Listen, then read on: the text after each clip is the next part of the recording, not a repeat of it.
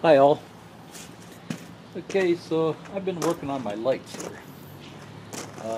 I want to put another light here in the middle. So best thing I could figure was I put a piece of steel here, and then these will get bolted back in the same spot. This one came off real easy. This one I had to cut off. I just cut it off with a hacksaw. It came off real easy with a hacksaw. Pretty thick bolt for hacksaw. But I was able to get it loose, but it wouldn't come off the whole way. So Ernie just held the light here, and then I used the hacksaw on it, and it came off in a matter of minutes. So 48-inch piece of steel. Let's see here. 1.5. It's a 1/4 inch thick. So 1/4 inch thick because I didn't want it bouncing around. 1.5 inch wide. I kind of guessed at that. I probably could have went 2 inches.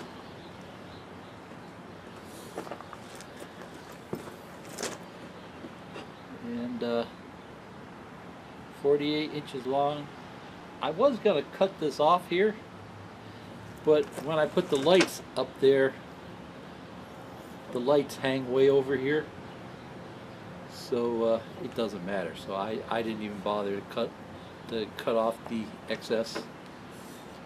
Okay, so these holes drilled real easy. You can see I got these holes in there. Just use a sharp bit. Slow speed on your drill bit works better when cutting through steel. Slow speed. And then I made two small holes here, and I'll show you what I'm doing here. And I just happen to have these. I bought them a long time ago off Rough Country's eBay site.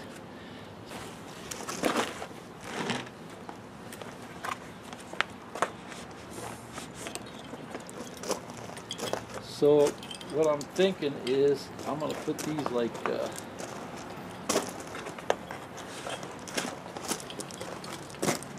so what I'm thinking is I'm going to put these right here,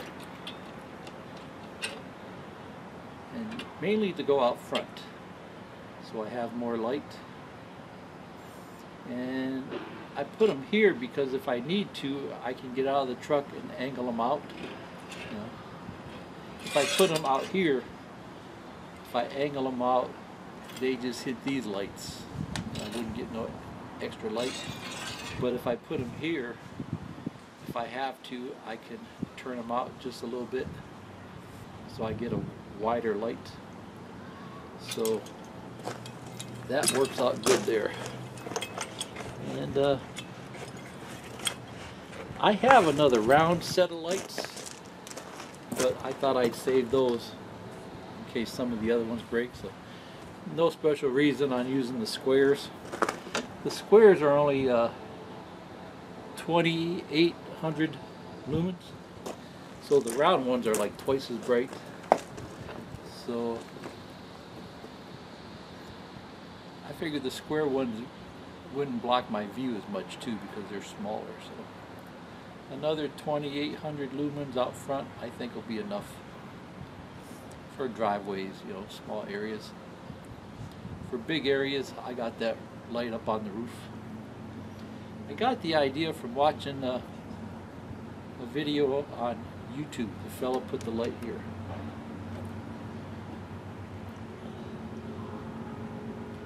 Okay, so these, that's 18 inches. From here to here is 18. From here to here is 18. So it was pretty easy. The only hard part was this bolt was all rusted, and it gave me a hard time, and I ended up just using a hacksaw on it. Old hacksaw too, it wasn't even a new one, so it came off fairly easy once I got the hacksaw out. Okay?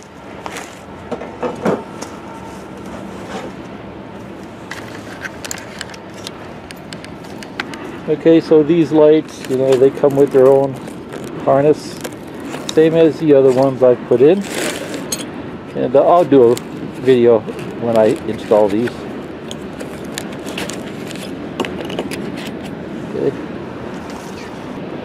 And then these were all rusty, so I'm kind of glad I took them off.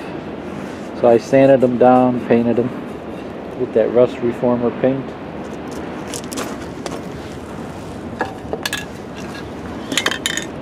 You know, rust reformer paint from Walmart is supposed to stop rust. So that's a pretty good tip there. Same on this side, I cleaned them up pretty good. Okay, so I'm gonna sand the bar down some, get it painted, and then next time we'll install them. I'm gonna go get some new bolts. One bolt I had to cut, and I figured that one, it looks good, but I figure I might as well replace them so I don't have to worry about it rusting out again. Okay, see ya. Bye. Hi all. Okay, so next step is getting these things ready. And I bumped into something I didn't expect. These things were loose. So they've kind of got an odd setup here. I thought they would be on the outside, right? If they go on the outside of here, you know, clamp onto here, it wouldn't be so bad. But they got it so it goes up inside here.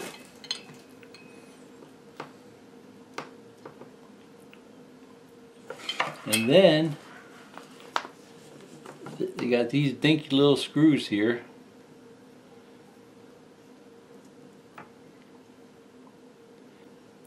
Then you got to get a lock washer, a dinky little lock washer, and a nut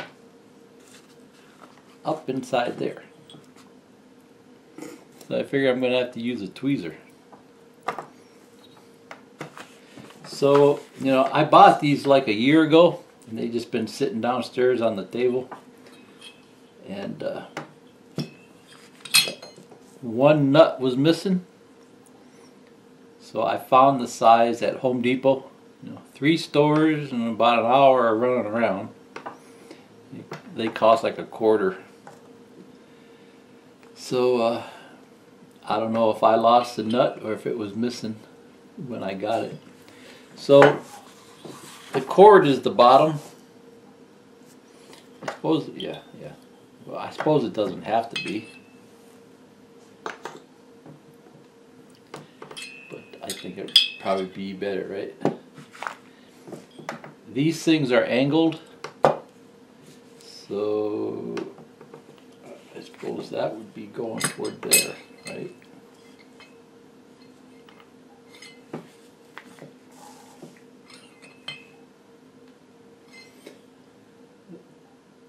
I have no idea what's going on. So you can see how these things are angled some. So I suppose that would be forward, right? Then it would go down here. Then you could angle them like that. I guess. I wasn't really paying much attention when I took them off because I didn't think it was going to matter. Okay, so I tried using a regular nut and bolt, but you can see how they got it blocked off down inside there. And you got to have a real small nut to go in there. So it's a tight squeeze. I suppose if you didn't take them off, then you wouldn't have to worry about it. But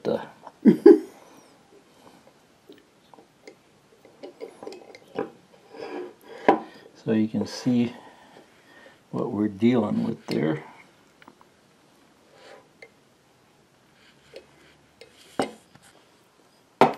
It lines right up at the hole. Okay, I got one. Okay, so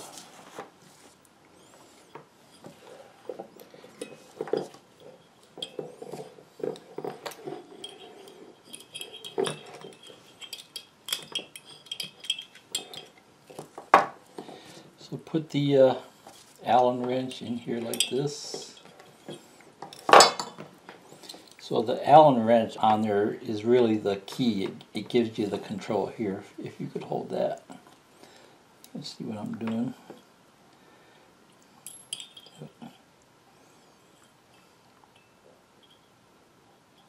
Well, I'll get in there with this thing. So they don't quite fit in that little gap there. That's one of the originals, so it fell down into place. There's the bigger one. There's the bigger one. It doesn't quite fit down in there. Okay, so I'm working down inside here. I got the washer on. I have to push the bolt back a little bit to get the nut on. And not knock the washer off.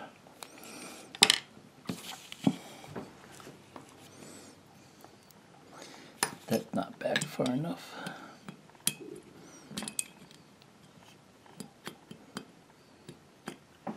Don't take them apart when you get them.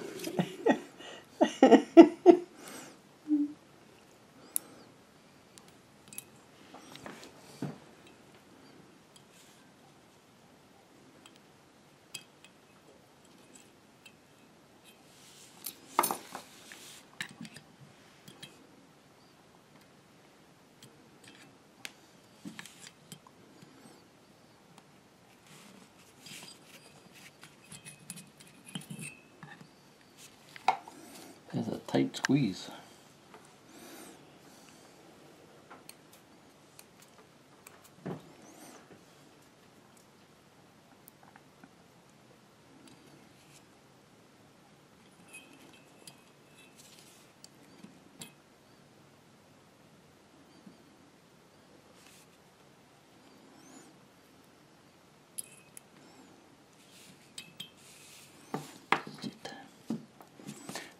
I think this side's tightened up, and that's why it's pulling it out of whack here.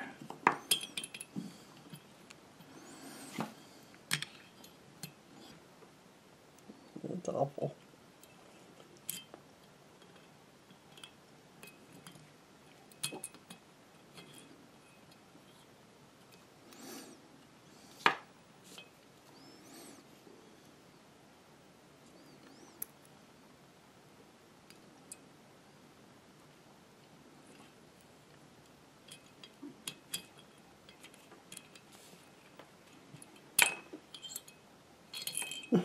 Yeah, the washer fell off now.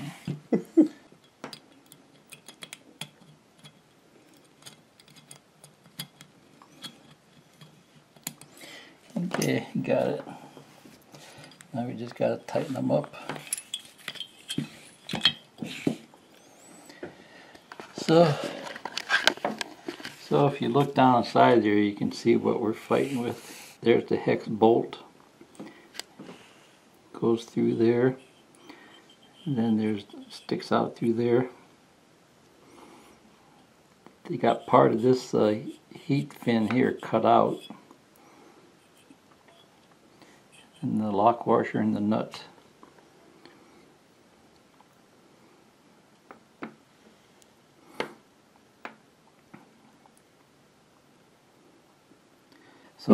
So I had taken those off because I wanted to put another washer up here. And that's when I discovered I was missing parts. It's like a little nightmare to fool around with. So.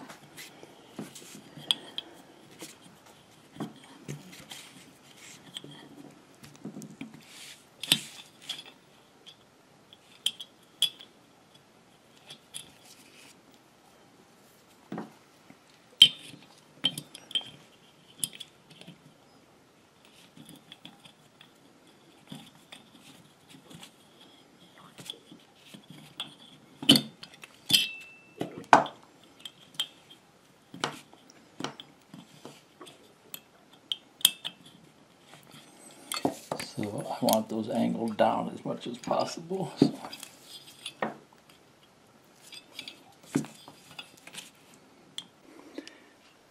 Okay, so I'm going to put those lights on here now, and then I'm going to mount this back on the plow.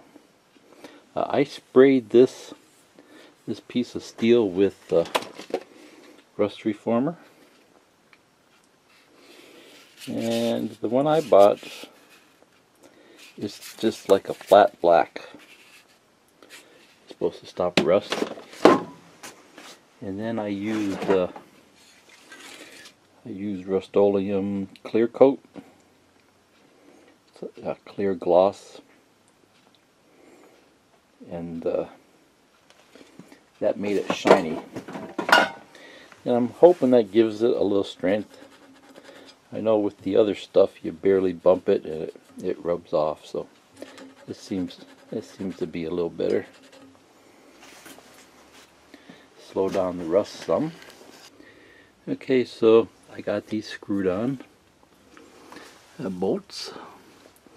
What I did was, I was going to use these black plastic washers, but I just happen to have this left over. It's a piece of rubber from Lowe's. It's over in the by the plumbing stuff. It was about $5. And it's been laying around here for a while. So I made two square pieces of rubber here, and then drilled holes in the rubber, put the bolt through it, and now these aren't going nowhere. Okay, so that's probably what I'll do with the Meyer plow lights too, because those always shifted around. I just happened to bump them and they'd move around. I got the idea because one of the lights had a big rubber washer, but the one on that side, I think the washer was missing.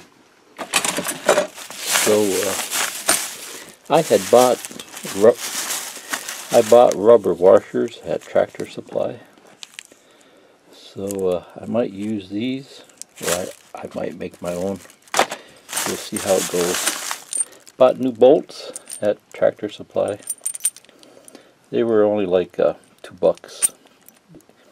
They sell them by the pound, so they were really cheap. I think they call it grade A. They're the strongest bolts. So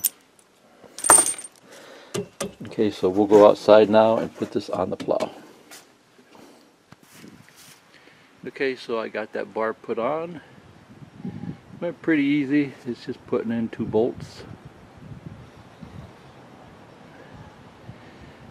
I'll have to wait till I put the plow back on, and then I'll line them up. I did a video last year or so on how to line the lights. We'll have to do that again. It's not back as far as it should go, so they look like they're pointing down a little far, but I think once we get the plow back on the truck, I think it'll be okay.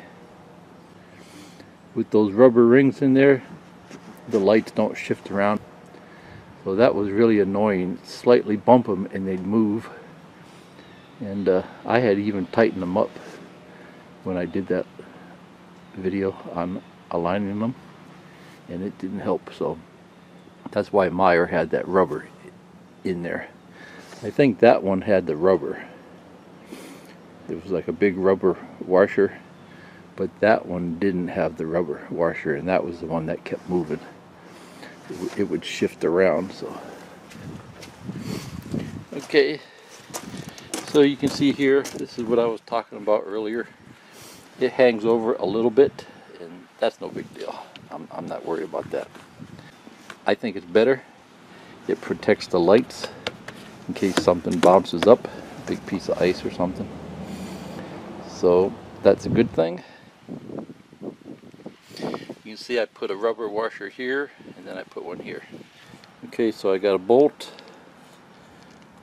big washer, then the light, then the big rubber washer, then the steel bar, then another rubber washer. That one probably is not necessary, but I thought it stopped it from bouncing around as much. And then down below,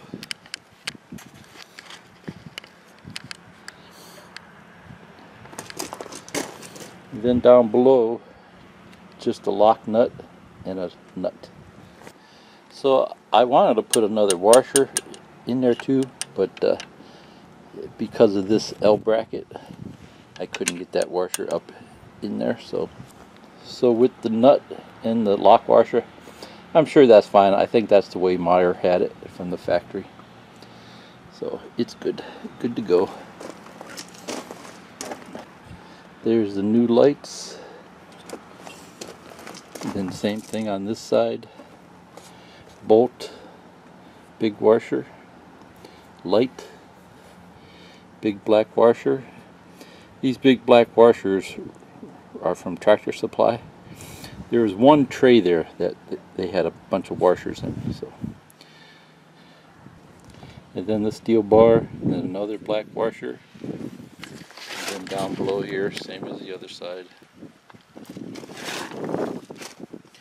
And then down below here, same as the other side, lock washer and nut. So you can see they aren't going nowhere now.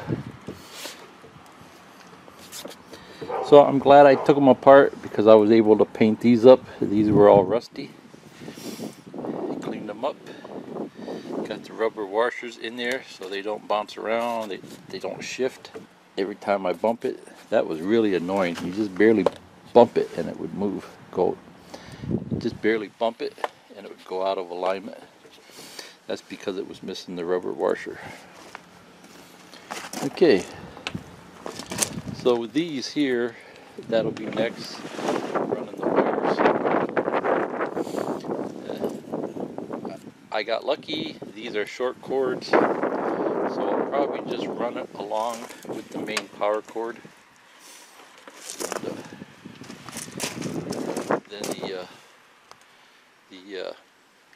Then the harness will come out here. That's the main cord for the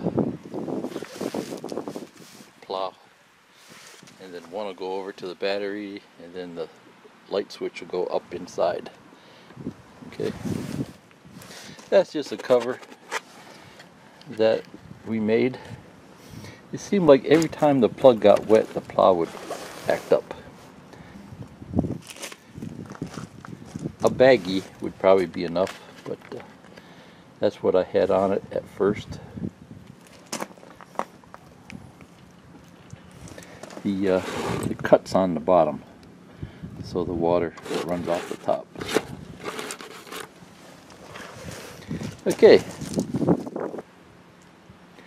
Okay, so that's it for that project. All we got to do is align the lights now, and truck's going in to get that squeak fixed next week.